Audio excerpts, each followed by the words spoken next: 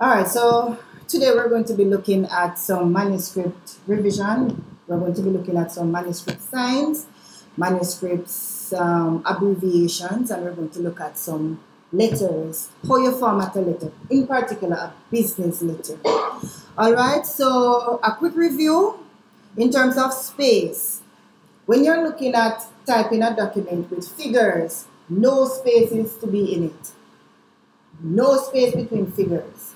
Alright? Before and after an apostrophe, no space. Before or after a full stop separating an abbreviation, no space. When do you use one space? When you have a comma, or it should follow a comma, after a semicolon, after full stop that follows initials in a name, like for example, T.S.Simpson, right? One space, you put one space after. So you put T dot space, S dot space, Simpson. One space, right? When do you use two spaces? A lot of people don't know this, but this is how it should be. And I myself at times use one space after a full stop, but by right we're supposed to be using two spaces.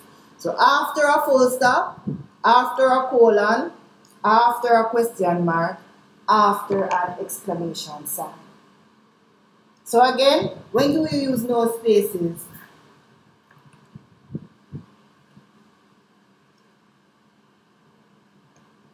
Alright, how many spaces should follow a colon?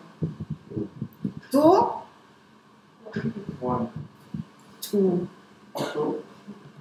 Want to double check? See there. Alright? Full stop. Separating an abbreviation, that is. 2 or 1? 1. Separating an abbreviation. After full stops, full stop 2, but after the full stop separating an abbreviation, it's one space. Alright? Yes. Initial. Preceding a surname, for example. How many spaces? Alright. One space. Good. Comma in a figure. 1. None. No space in figures. Right? No space in figures. Exclamation mark. 2. I see answer there.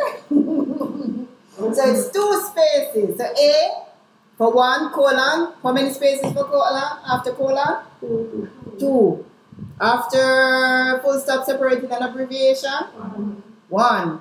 Initial of name preceding a surname? 1.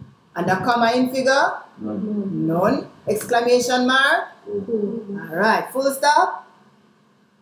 2. Right. See it up there. Good.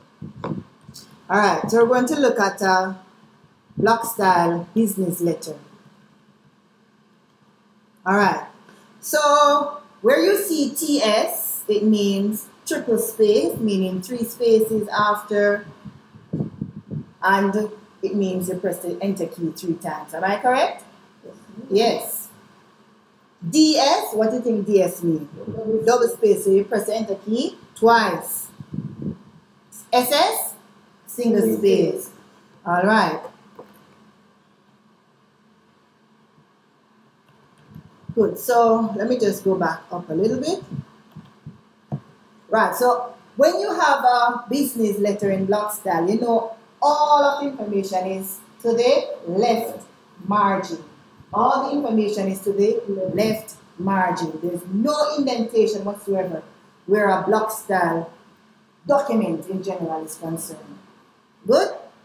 Alright. So you'll have your return address. Sometimes it's in a letterhead form, sometimes it's just typed generally. And after that, you will have 3 spaces. TS means 3 spaces. After your 3 spaces, you will have your reference. After the reference, you will have either 2 spaces or 3 spaces. You are not wrong if you use 2 spaces, you are not wrong if you use 3 spaces. Any of them can work after the reference. Either 2 spaces or 3 spaces. That would be followed by your date. After your date, you will have the same thing, either 2 spaces or 3 spaces. Good?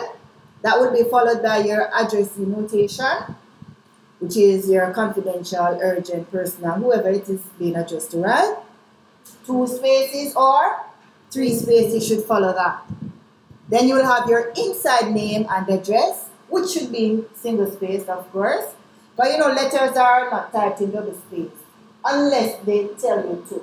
But otherwise, it is typed in single space. Good. Followed by 2 spaces. Then you'll have your attention line, which is dear sir, whoever. And then you'll have, no, the salutation is dear sir, whoever. But after your attention line and your salutation line, you will have 2 spaces, right? Then you will have the body of your letter. And that again, SS means it is to be in single space. After your body, you'll have 2 spaces, DS, right. Then you'll have your complementary clause and only 1 space after that. SS, single space. Then you'll have the name of the company, and then after the name of the company, either 4 to 6 spaces. They can have 4, 5, or 6 spaces after. Following? Then you'll have the name of the signatory. So whoever is sending the letter, name will go there, followed by 1 space. Then the position, maybe it's the manager, whatever position the person holds, will go there. And after that, you will have 2 spaces. Good. After that, you will have the typist initial, whoever is writing. And you'll have the signature of whoever is writing the letter. And you'll have 3 spaces. And of course, that is to give them enough space to put their signature. Good? After that, you'll have the enclosure or the attachment, NC, ATT. Those are the abbreviations for them. And you'll have 2 spaces. And whoever you're CC in the document to. Good? All right. Not all letters have all of those in it. And I'm going to show you one that shows you in red the elements of a letter that you won't find in all letters. Like the reference. Not every letter comes with a reference. Are you following? Yes. So those that you see in red indicates some letters that will not have those elements in it. All right? Yes. Good. So you have reference, addressee notation, attention line, name of company, typist initial, and enclosure. Right? So depending on the type of letter, you may not have this in it. If it's a friendly letter, you definitely don't need some of these things. Are you following? Good. All right. So this is basically a summary of the parts of a business letter. So you must have your date. You know that for sure. You must have your date. You must have your inside name and address, whoever you're sending it to. And your salutation, dear sir, madam, or if you know the person's name, you put there, whoever. The body of the letter, who the letter is coming from, which is where you have your signature, your sincerely, sorry, and then the person's name. Alright? Good. This will be on the YouTube website. So of course, when you're going back through your revision, you can always go back to the website and view this, because I'm recording this to post on the website. Alright, some commonly used manuscript signs, and these are often used in EDPM. If you go through the past papers, you will see many times they repeat these. These are the most common used ones. And I must give credit to TVJ Schools Not Out, because they did some EDPM sessions while COVID was up and running, let me put it that way. And I screenshotted some of their things and I created my own family. So I must give credit to them. So not everything here is mine. Some of it I used from their session. And I think it was very good. And I sent it in my group. I'm going to send it to Pina for her to post it in your group as well. All right. Is it big enough?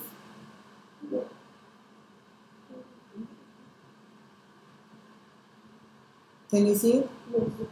Alright, so the abbreviation ampersand or the plus sign. Once you see that, it means and. Everybody knows the ampersand means and, right? But the plus sign also means and. A/C, that's another common one. And you know what that means? Account. CD, WD, SD, could, would, should. SD is one way of saying should. Sometimes they use SHD. Anyone can be used. SD or SHD, the same thing is used for should. DEPT, everybody know what that means? Department. Dear sir, well, DR means dear.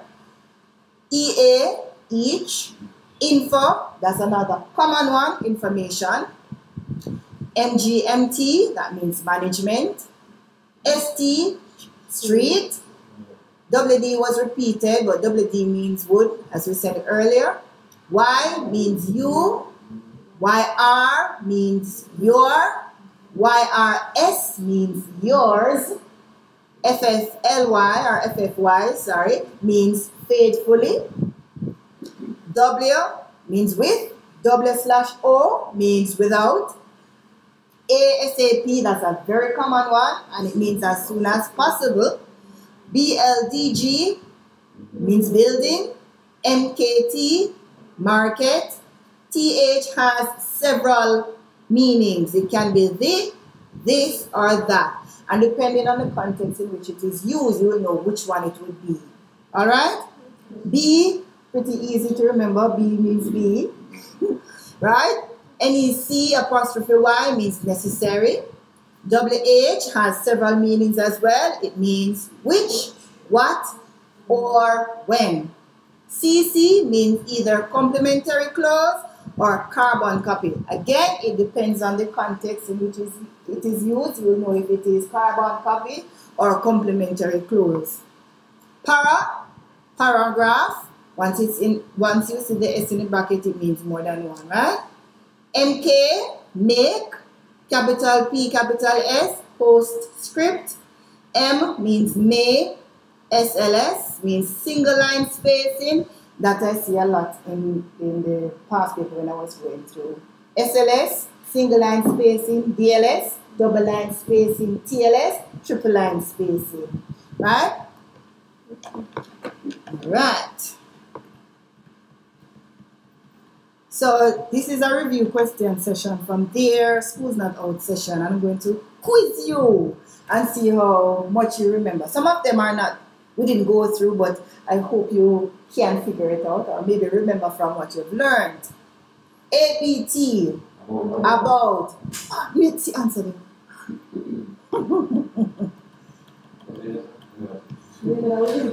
Alright, P.